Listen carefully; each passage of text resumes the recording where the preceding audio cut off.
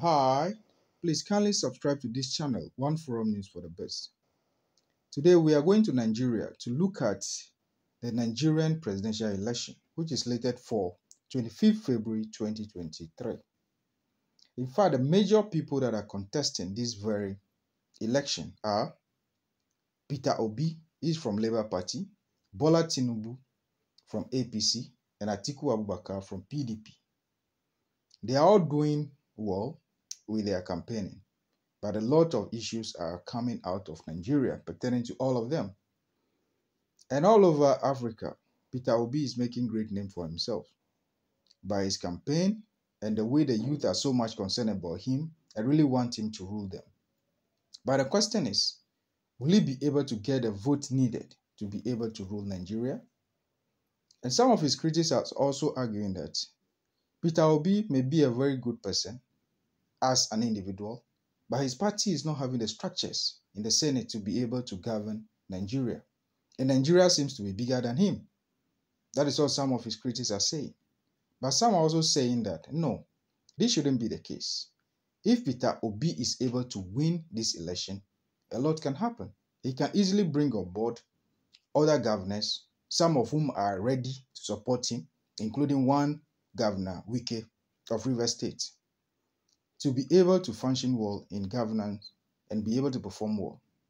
And they even set an example of what happened in the case of Abraham Lincoln, who seems to be the father of democracy. After he won, he brought in even his opponent to help him to be able to function well in government. And though his tenure was not much in terms of years, he's able to make a great impact in USA.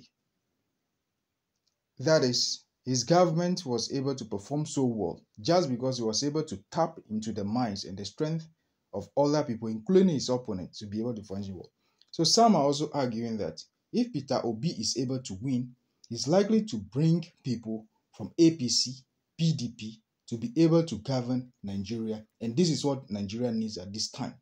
But some are also arguing that no, once you don't have any structure, or you don't have any representation, taking decisions, even if you win, will be very difficult. Something like getting your budget approved and other things. But as an observer, everything is clear that Peter Obi is able to move from one party to the other and negotiate and get people on his side. And you can observe that some of the governors who do not even belong to the Labour Party are for him, but they are afraid now to show up. But it's likely possible that if he's able to win the national presidential election, they also come on board to support him. And the youth are all for him. Some of the old are also for him. That is about Peter Obi. Let's go to Bola Tinubu. Bola Tinubu also have been around for some time now. He worked for Lagos for so long, and he seems to have grounding in Lagos. But one thing that is changing these days is it seems there is some sort of division in his party, that's the APC, because President Buhari is changing a lot of things these days, including the changing of the currency. And that is having negative effect on his party and those that are for him. And could it be that God himself is sending division among them to confuse them so that Peter Obi can easily win? That is a question that remains unanswered. But a lot is happening, and Buhari, who have been somehow down for some time now, over the 7 years that they've been in office, 7 to 8 years that they've been in office, is taking certain actions that are not all that in favor of Tinubu, but in the interest of the country. Something like getting rid of some vagabonds in Lagos to be able to get things done well, introducing military into the system for them to know that yes, things are going on well. And this change of currency is having negative effect on a lot of them, to the point that some governors are also even coming up from the APC, are coming out to condemn and to stand against the president that he's not supposed to do A, B, C with regards to the changing of the currency. Now let's go to Atiku Abubakar. Atiku Abubakar is fairly okay. He's been in government, he was a vice president. But looking at him these days, it seems a lot of corruption allegations have been made against him. And this is also having a negative effect on him. Though he may have the structures and the connection and the wherewithal to be able to perform well in the election, what will worry him is going to be the corruption allegations most of which he claimed that he was exonerated in the past. So you see no reason why people are still bringing it. But human beings, once those things are thrown out there, those that will believe. Those that will not believe will also not believe. So he has a lot of work to do. But sadly, the period that he's having to be able to correct those wrongs are very slim. Saturday, 25th February 2023, the election will be held. But let's see what Nigerians think about him after the election. But he's fit in a way, though some are also calling on Tinubu to step down because of his health. But he claimed that becoming a president of Nigeria is not something like contesting for a wrestling match. So fitness or whatever it is that people may want to be a major thing is not a major thing. Now, going forward, the structures, when you talk about structures concerning Peter Obi, can he easily bring people from all over Africa to be able to achieve something for Nigeria? That's the question some are also asking.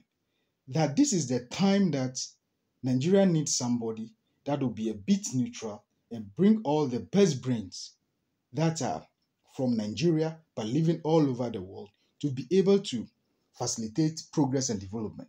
And they are of the view that if Nigeria is not able to make it this time with Peter Obi, the country is going to break completely.